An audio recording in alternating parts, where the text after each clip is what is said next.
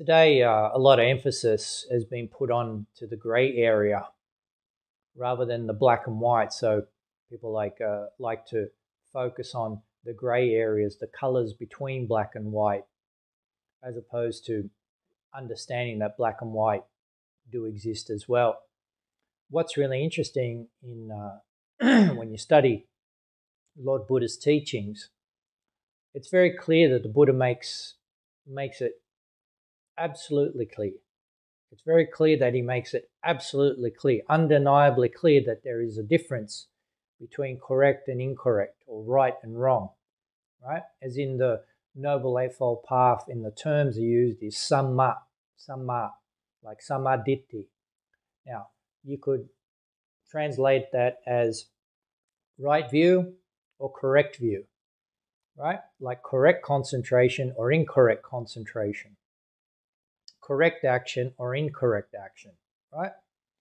So Buddha has no qualms about saying that there is a difference between a right way and a wrong way. But today we've become so blurred out there. And I think, it's not a matter of just now.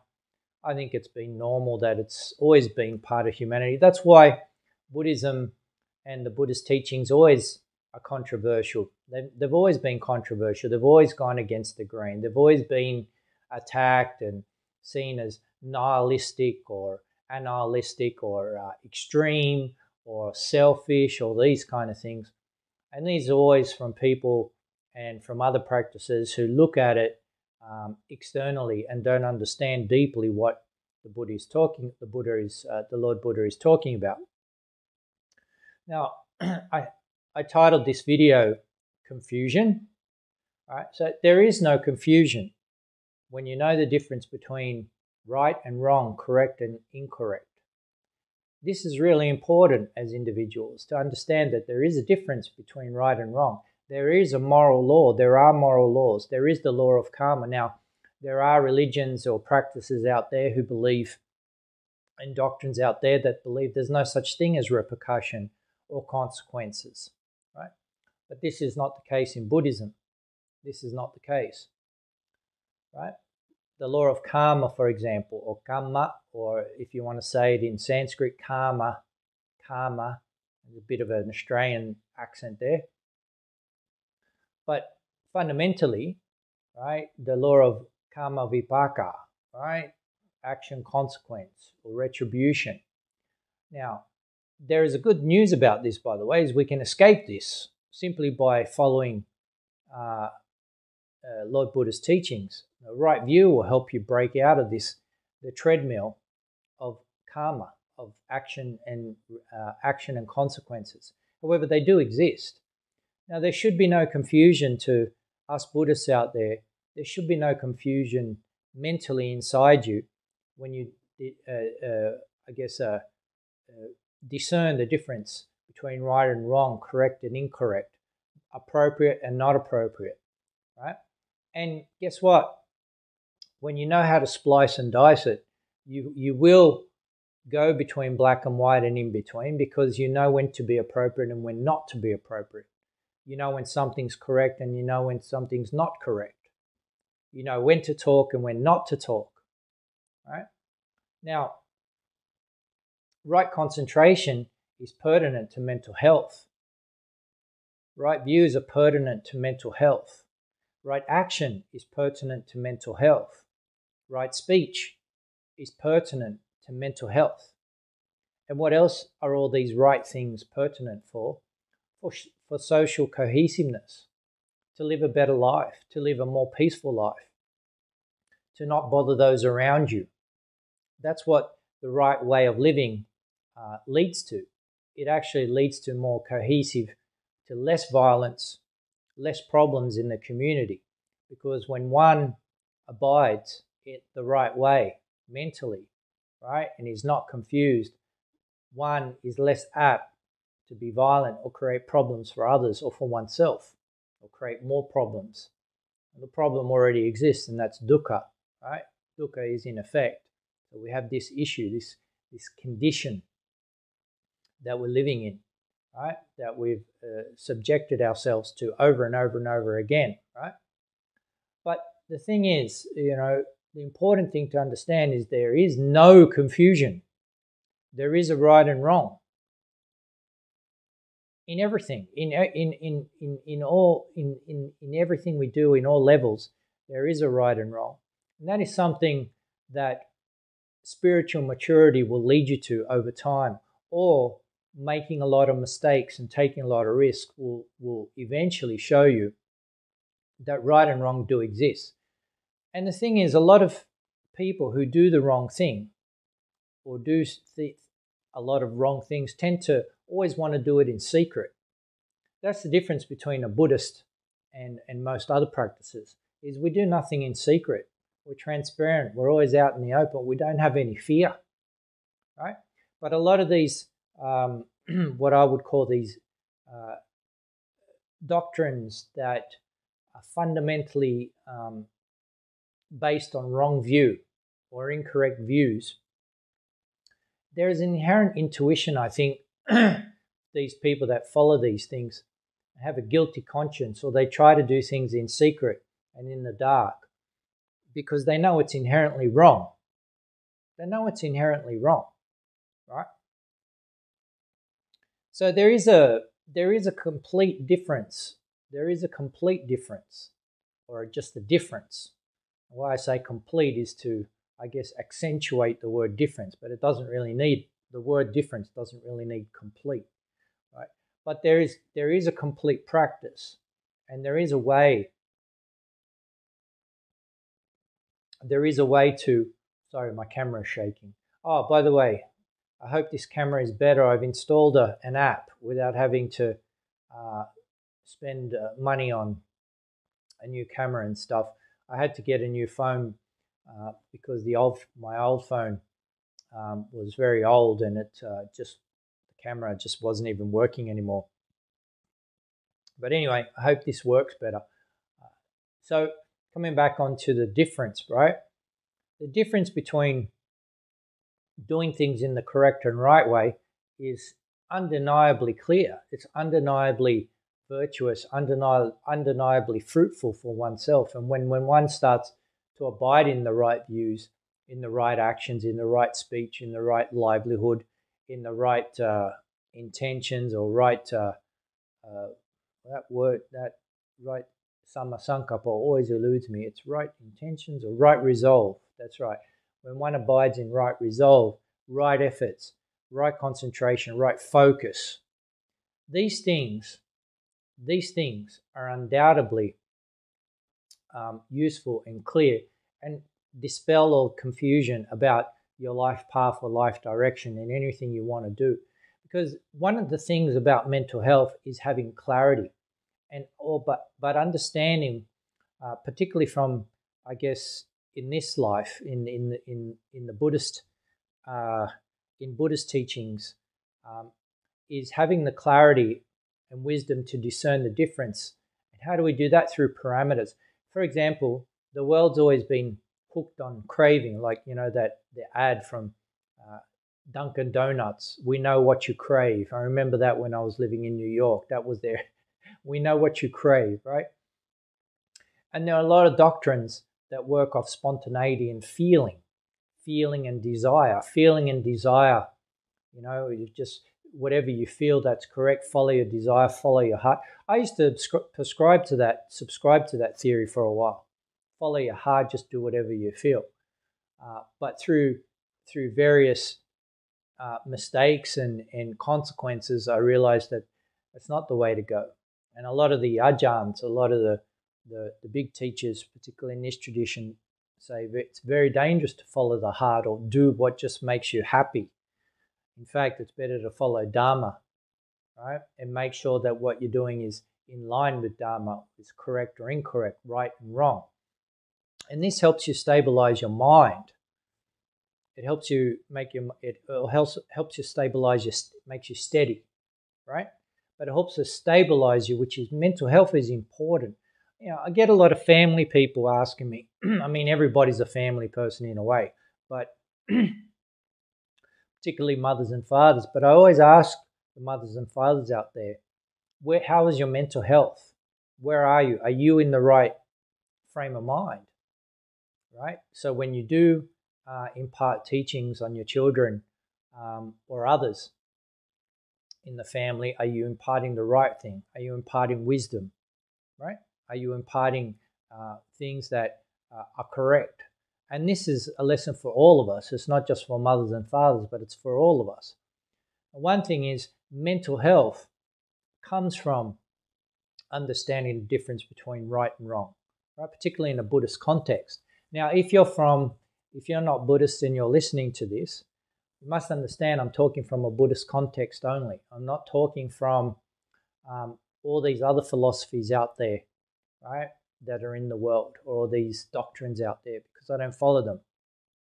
I follow the Buddhist teaching, and that's it, right? That's where I'm at. Okay, that's where I stand. So, from this viewpoint, the Buddha makes it staunchly clear there is a right and wrong, but there's a lot of this social phenomena, and it's not just now. It's been there from the beginning of time, where people think feelings are real, desires are real. They're real to some extent, but ultimately they're not real, because they change. They're changing all the time. And I've talked about this. If one lives through spontaneity and just feeling, and just you're being reactive, you haven't gone deep into the mind to understand that feeling is just an aggregate. There's no point following through with it. Even thing is to understand that it's just an aggregate. It's just a part of nature, something normal that needs not to be clung to. It's not the truth, right? Because remember, we've got birth, experience, death, right? What you do in your time here with your experience is crucial and pertinent for yourself, especially at point of death. What the work you've done and what you've gained, what you've earned, is important for your next step. Now, I'm not talking from modern scientific point of view. I'm not talking from other doctrines' point of view. I'm simply talking from Buddha's point of view, from Buddhist teachings' point of view, from what I know of Buddhist teachings' point of view, right? In the sense of consciousness link, in the sense of rebirth, or reincarnation is more of a Christian thing or whatever. But now, a lot of in the Western world, we have to face the fact that our cultures are based on a lot of Western countries. Our cultures are based on Abrahamic teachings, the Old Testament, the New Testament, and there's always a ongoing debate between going back and forth between the two. Western countries are based in the 7 day a week. For example, in Buddhism, we don't really follow the monks don't. We don't really follow the 7 day thing. We follow the moon for certain auspicious days, for example, or rest days. There's not really any rest days in Buddhism either, but the calendar is not the same. But in Western countries, we follow this Christian. I don't know. It's a Christian calendar, I guess, right?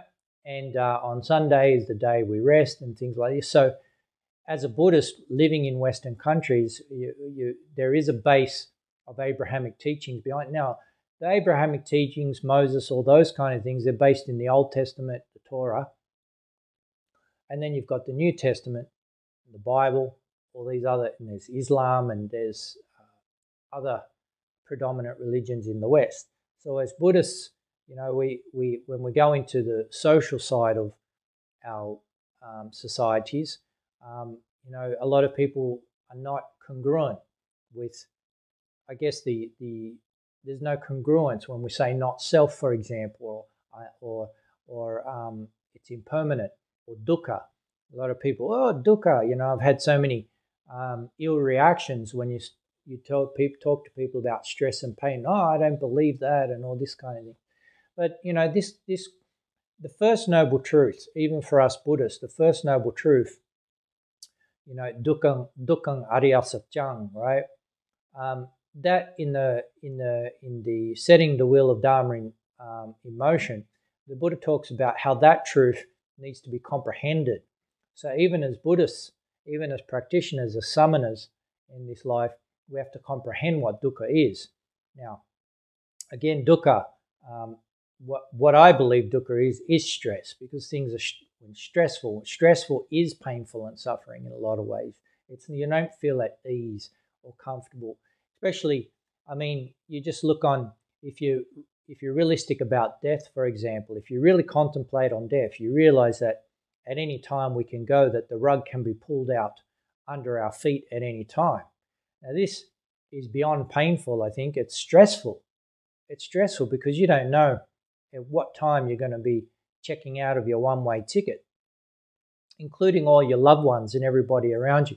I told a friend of mine this teaching quite some time ago, and I likened it to all of us, like if you were to walk on some thin ice with and held hands with everyone you knew in your life, and every step, the ice can break under anyone, and you could get submerged. That's what death is like in a lot of ways. At any time we can go. To me, where the meaning of dukkha comes into that is it's stressful. It's really stressful because anything can be taken away from you at any time, and this is stressful, right? So that's a thing that us Buddhists we need to comprehend, is what this meaning of dukkha is. And when someone is experiencing pleasure in dukkha, the Buddha says that that's dukkha as well, because it's impermanent, it doesn't last, and because it can be taken away from you just like that as well. I mean, you look at what happens to very prominent people. They can be up on high on the mountain one day, and the next day they could be in jail, right? It's like that, and it's real. It's happening all around us, right? So things can be taken away from us at any point in time. I see that as stressful. Now, because I guess the old definition of dukkha is suffering. I guess that's suffering, but something that is stressful causes suffering in itself. I believe, whatever you believe, I suppose, but whatever you believe, I think the word stress is more pertinent, is more apt in terms of a English definition to dukkha, right?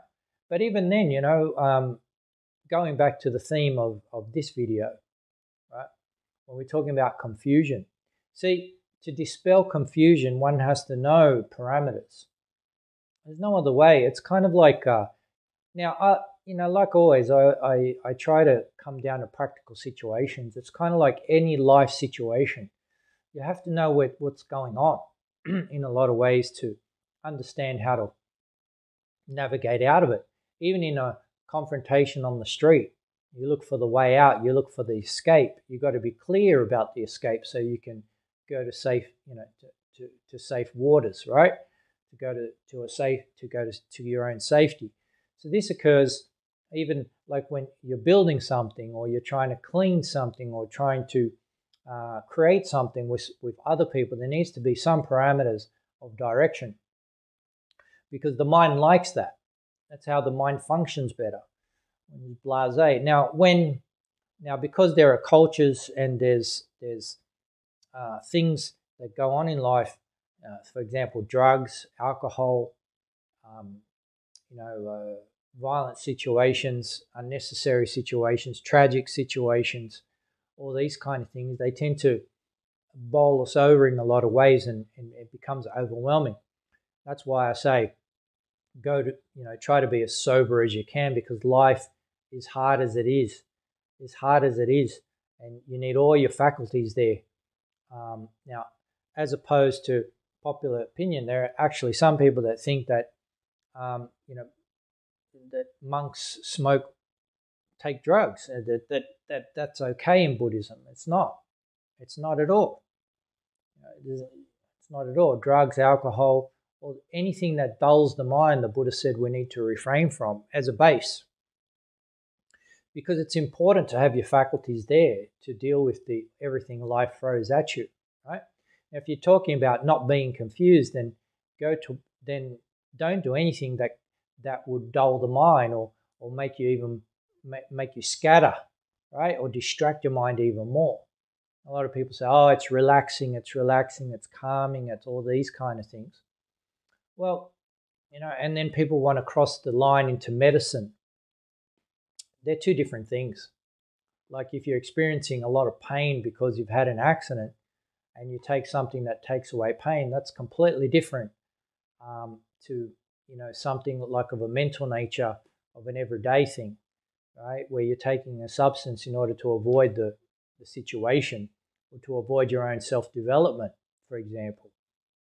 This area is grey, right? But in any sense, I would advise you, right? Like if you want to get to a point where you have no confusion, in fact, wisdom, discernment, clarity, knowledge, vision, seeing things as they are, which is the total aim of Buddhism, the total aim of the practice, is to have total discernment. In order to have total discernment, it starts to build on parameters, and that's why the Noble Eightfold Path is named that way, is characterized that way. Samaditthi, Samma Sankappo, right view, right resolve, or correct view, correct resolve, and there's 8 of these factors, right? And they subdivide. This is crucial to understanding there is a difference between right and wrong. Now, if you're confused about that, right, don't worry too much. Just follow one of the ways.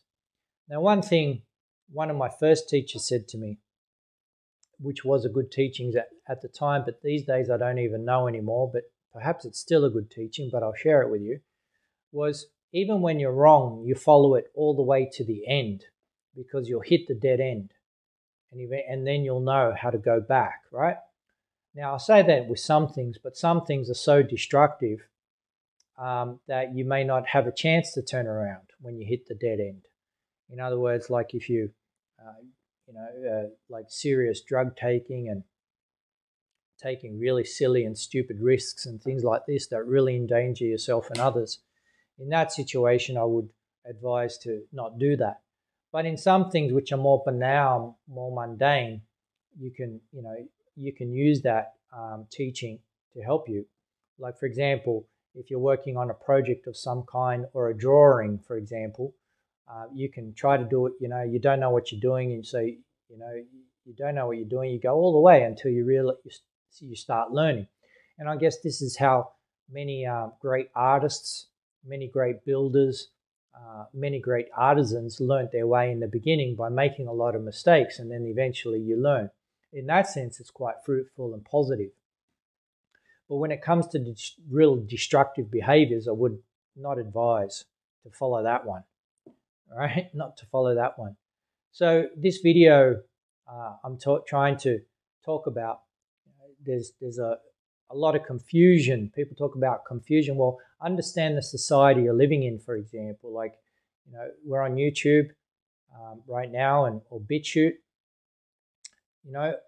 You're listening this from, I don't know what country you're in. I don't know what culture you come from. Right? It's up to you to know your own culture, your own. And if you want to practice Buddhist teachings and you're not in Southeast Asia, and even in Southeast Asia, it's not like there are not other religions here. There are not other ways of life here. Of course there is. And I'm saying here because I'm here at the moment, not because I'm a resident or a citizen of Thailand, right? But I've been living here for a while. But in essence, though, it's knowing the parameters of what's going on inside you or what's going on with the human apparatus, and knowing what's going on in the society around you and the people that you hang around and the people that you associate with, right? And what you share, how you talk, all these kind of things. But understand that morals and virtue, discernment, and having clarity is beneficial for yourself and others. And this really does come from and stem from understanding the difference between right and wrong. The difference between right and wrong. Having this discernment. Because if you have, for example, wrong concentration or wrong focus, right? Or if your focus is incorrect or your concentration is incorrect, okay, that can lead to a lot of problems for yourself. It can lead to a lot of mental, a lot of mental obstacles, a lot of unnecessary mental pain, for example, right? Which is not necessary, but sometimes it's necessary to learn, right? So in this sense, it's not black and white, because when you understand what appropriate things, like horses for courses, appropriate behaviors in appropriate situations, but even then we can't cross the line into wrong behavior or wrong action, right? Because behavior is important too, or how we speak, never to cross into harsh, idle gossip speech or false speech, for example. There is absolutely no grey in between on that one, for example, on right speech. There's a right way, there's a right speech and there's a wrong speech.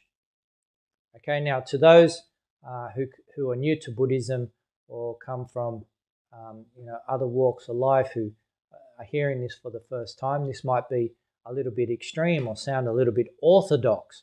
Now, orthodox has got nothing to do with Buddhism. That's a Western term that's given to Orthodox Judaism or Orthodox Christianity. It has nothing to do with Buddhism, right? It's either you follow the Buddhist teachings or you don't, right? So I just want to make clear that the Lord Buddha did not play around, right, with all these nuances, right? Now, nuances are important when you're doing things, but they're not the rule. They're the exception, okay? And sometimes, of course, we've got to be flexible. I'm not saying to be rigid, okay? Rigidity is not part of Buddhism either. Remember what the Buddha talks about, the middle path, right? Especially the big teachings about if the strings are pulled too tight on the guitar or the strings aren't tight enough, you're not going to get you're not going to get a nice tone, right? If it's too tight, the strings will break. If it's too loose, you're not going to get a good sound, right? So Buddhism leads that way through knowing the differences of parameters first. So you start to create, what I'm talking about is building blocks, fundamentals. But when wisdom has been aroused, right? The Noble Eightfold Path and the Four Noble Truths at this point no longer have any grounding in your life because you've gone beyond. Hence the term at the end, the phrase at the end of most discourses in the teaching is the holy life has been lived, done what had to be done. There is no more returning, right? So the holy life has been lived. In other words, it's done, right? Done what had to be done. Okay, so you've learned what you've had to learn. Everything's done. Once wisdom is there, once you're functioning, right, in anatta, and you've reached the goal of nibbana, then at this point, well, I can't tell you what that's like. I can't tell you that I know anything about that because that would be making a claim, right? Well, all I'm getting at is that these teachings serve as a direction, there's a purpose here. Now, that's one last thing I wanted to touch on, is that I want to make it clear that Buddhist teachings have a goal. They have a result. They're looking for a certain end result, right? Result in the beginning, in the middle, in the end, obviously, right? But there is a goal. There is a goal, and it's the realization of cessation of dukkha, which is the goal, right? It's the cessation of stress, where citta is totally free, is being, released, right? Mind is released. Now, this is crucial to understand. It's not just a lifestyle or a belief system. It's many things in one, but we have a goal. We have a goal. It's not just to go to, well, it could be to go to heaven if for lay people or for people who, but it essentially there's a goal within the Four Noble Truths, and that's cessation of dukkha, right? Particularly the Third Noble Truth, right? So there's a definitive goal, not just a philosophy. It's not just a way of looking at life, right? It's a definite, complete and utter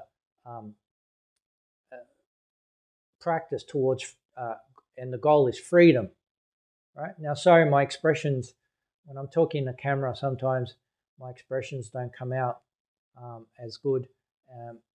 And, you know, myself being not a very eloquent person in general, not a very descriptive and very, I guess, my presentation skills aren't 100, very good.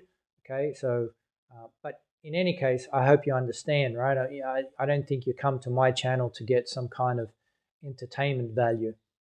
I think you want to come here to hear what I've got to share and just to hear the teachings in a raw form, right? So that's what I'm trying to teach. But in essence, we talk about Buddhism is a religion. Well, a lot of people have given the term religion, but religion is worship of a deity, right? Religion is not what Buddhism is. Religion is a practice with an end goal. That's it. We're trying to get out. Done what was had to be done is our aim. The holy life has been lived.